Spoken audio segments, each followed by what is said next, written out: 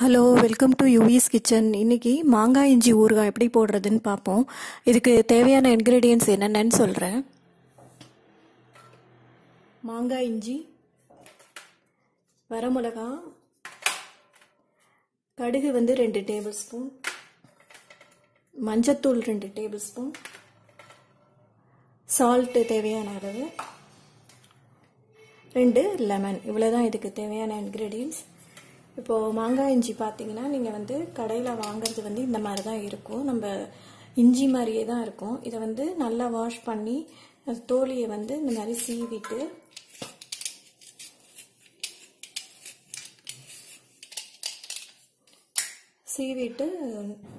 இந்த மாதிரி பொடி பொடியாக நறுக்கி எடுத்து வச்சுக்கோங்க.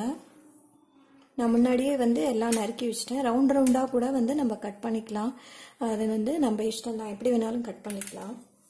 நான் ஒரு 200 கிராம் மாங்காய் இஞ்சிக்கு 8 மிளகா, அதுக்கப்புறம் கடுகு 2 டேபிள் ஸ்பூன், மஞ்சத்தூள் 2 டேபிள் ஸ்பூன் எடுத்திருக்கேன். நீங்கள் எவ்வளோ வாங்குறீங்களோ அதுக்கு தகுந்த அளவு வரமிளகா சேர்த்துக்கோங்க. இப்போ நான் இது எல்லாமே முன்னாடியே கிரைண்ட் பண்ணி எடுத்து வச்சுருக்கேன். இப்போ இந்த பவுடரை இதில் போட்டுடலாம். அப்புறம் தேவையான அளவு சால்ட்.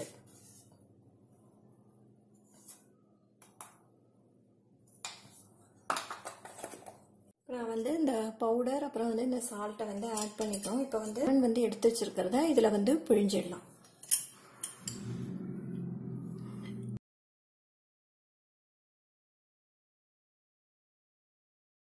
ஒன்றரை பழம் கூட நீங்கள் புழிஞ்சிட்டு அதுக்கப்புறம் வேணும்னா டேஸ்ட் பண்ணி பார்த்துட்டு கூட புழிஞ்சிக்கலாம். ரொம்ப புளிப்பாக இருந்தால் சில பேருக்கு பிடிக்காது.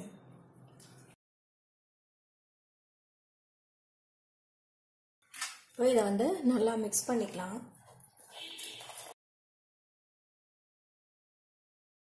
இந்த மாங்காய் இஞ்சி ரெடியாக எடுத்து இது தயிர் சாதம், குழம்பு சாதம், அதுக்கப்புறம் சாம்பார் சாதம் எல்லாத்துக்குமே தொட்டுண்டு சாப்பிடலாம். மாகாளி கிழங்கு மாதிரியே தான் இதுவும். அதே இன்கிரீடியன்ஸ் தான் நம்ம ஆட் பண்ணியிருக்கோம். நான் தயிருக்கு பதிலாக லெமன் போட்டிருக்கேன். இதில் நிறைய மெத்தட் இருக்கு. இது ஒரு மெத்தடு. இப்போ இந்த மார்கழி மாச சீசன்ல தான் இந்த மாங்காய் இஞ்சி, மாகாளி கிழங்கு, அப்புறம் பச்சை மிளகு இதெல்லாம் கிடைக்கும். அப்புறம் இந்த பச்சை மிளகு ஊறுகாய், அப்புறம் மாகாளி கிழங்கு இது ரெண்டுமே லிங்க் நான் உங்களுக்கு டிஸ்கிரிப்ஷன் பாக்ஸில் கொடுக்குறேன். அதை செக் பண்ணிக்கோங்க.